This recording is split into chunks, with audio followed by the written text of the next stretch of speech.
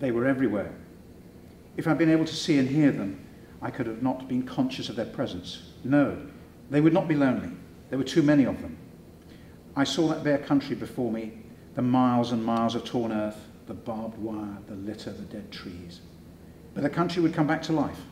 The grass would grow again, the wildflowers return, and trees where now there were only splintered skeleton stumps.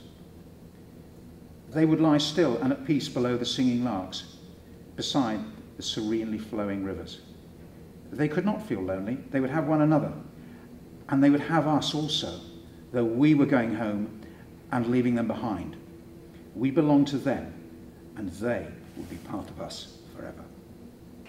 I first went to a battlefield with my father about 15 years ago, and he was a veteran at Dunkirk, and I was fascinated by his remembrance of the ground, the curves in the ground. And this is something I've discovered old soldiers really know about, is the lie of the land. But what in fact happened in my case was that I had a chance meeting with a military historian in Britain, Professor Richard Holmes, who's a leading interpreter of battlefields. And we discussed it, and I was coming at it from the point of view of a landscape photographer. And I was interested in photographing the battlefields, and he asked me to take some pictures of 1 or 2 battlefields for him. And I suddenly realized there was this whole subject which I knew nothing about. And it then struck me that with 2014 coming on, it was going to be the 100th anniversary of the war. So between us, we agreed that what we wanted to do was to document the battlefields as they are today, almost a century after the events which we, of course, all remember as the First World War. The photographs, I think, fall into 3 categories. There are those that are deliberately designed to illustrate a quotation that I think is a very important quotation. There are those which are, it's a battlefield like Beaumont Hamel, which one has to photograph because it's so significant, and therefore I will go to Beaumont Hamel and photograph it. And there are those which are opportunistic photographs as I'm travelling around. Light is the important thing. There's no just point in just turning up and taking a photograph and saying I've done Beaumont Hamel. One has got to go back and to try and get light which lends some kind of drama and meaning to the subject.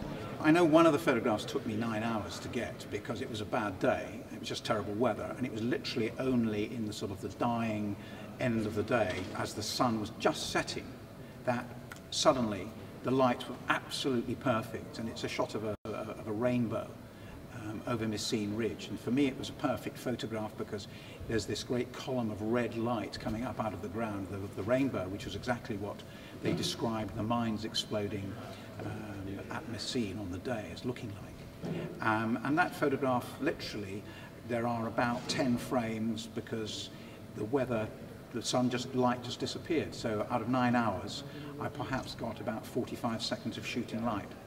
I think there are maybe 4 or 5 men left in the world who actually took part in the First World War. And suddenly there's this realization that it will cease to be a memory, if you like, and it will become history in the sense that we will be getting it from books and films.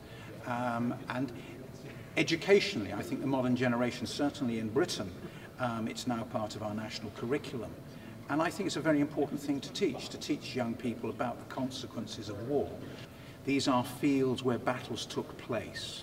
I'm not seeking to show the misery and the horror of a battlefield. I'm just trying to show that 90 years later, nature has indeed come along and healed it. And the reason for that is, and I'd like to read this quotation.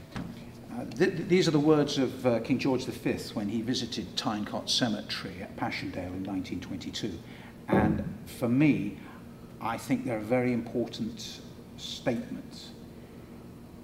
Tynecott, as you probably know, it's the biggest Commonwealth war grave cemetery in the world, 12,500 men and 34,000 unknown soldiers. I have many times asked myself whether there can be more potent advocates of peace upon earth through the years to come than this massed multitude of silent witnesses to the desolation of war. And I think that is the key, is that, you know, you would have these battlefields of horror, but nature would come back, the people would still be there, and we would still be remembering them. And I think that is what I'm trying to say with these photographs.